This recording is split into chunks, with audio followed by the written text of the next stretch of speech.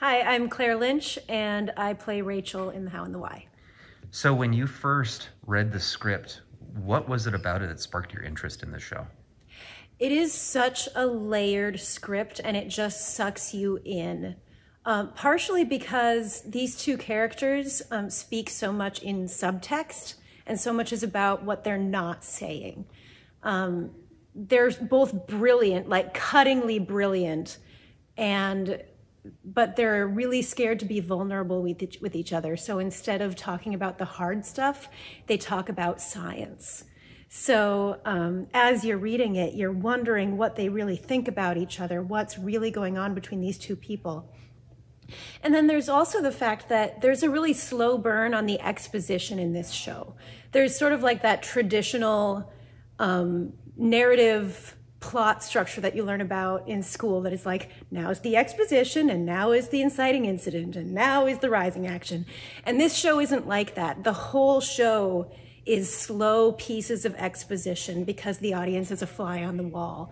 So you're constantly learning more things about these characters, and they're constantly learning things about each other right up until like the last 5 minutes of the play. So it keeps you guessing the whole time.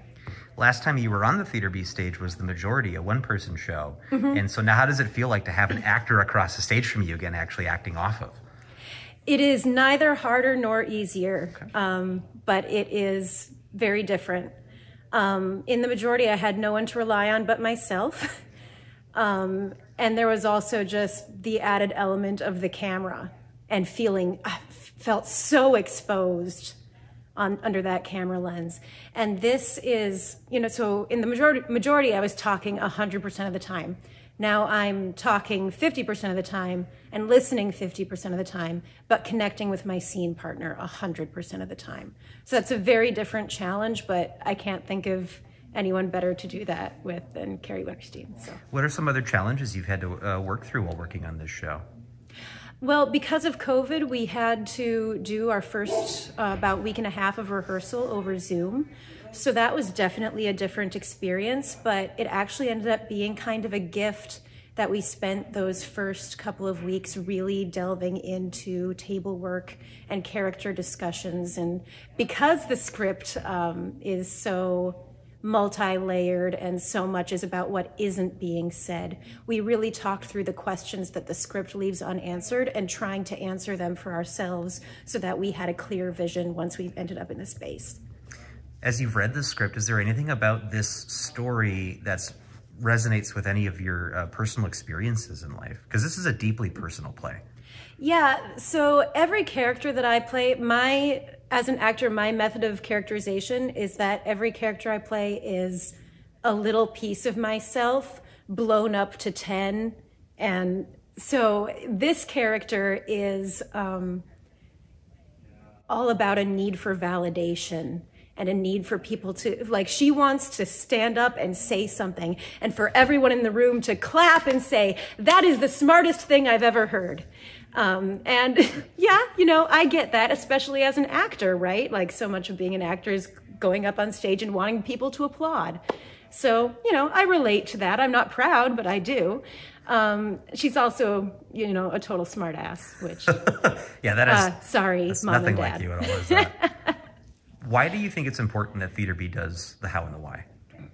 The thing that I love about this show is that it talks about feminism from a totally different angle than we're used to talking about it.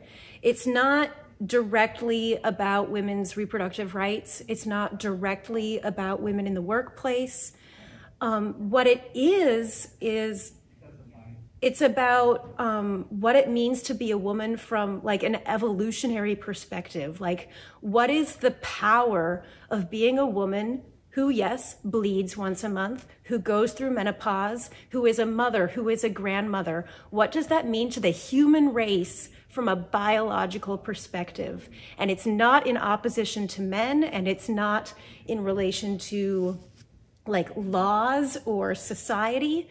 It's very grounded in like biologically, what is it to be a woman? And finally, what's something that when the audience leaves here and goes home after seeing the show, what's something that you hope What is something you hope they take with them? You know, everything that I just talked about, the different angles of feminism, also what it meant to be a feminist 10 years ago when this play was written, versus in the 70s and 80s when Zelda, our older character, was coming up with her different hypotheses and coming of age as a person, as a scientist.